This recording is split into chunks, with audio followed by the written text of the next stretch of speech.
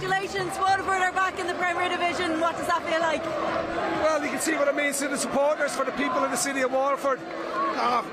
You know, I'm really pleased for the group of players, for the backroom staff, for the owners of the club that have supported us, you know, and tried to make our job as easy as it possibly can be for us. And you know, so it's a fantastic feeling. I thought we fully deserved to win tonight. And the balance of the game, I thought we were the better side. It was a good game to watch, I'm sure, for the neutral. You know, not quite good for the heart on the sideline. But listen, we've done the job tonight. I'm really pleased with this group of players. When you came to this club near the start of the season, you had so much work to do. Did you think that we'd be celebrating a night like this?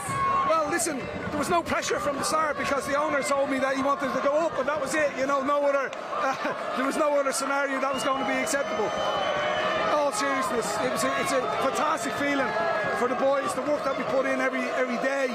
It's validation for us as a backroom staff, coaching team, but it's all about the players and the supporters tonight. I think if we can build on this, I know it's in the heat of the moment now and emotions are running high, but you can see what it means to the supporters. I can hardly hear myself talk.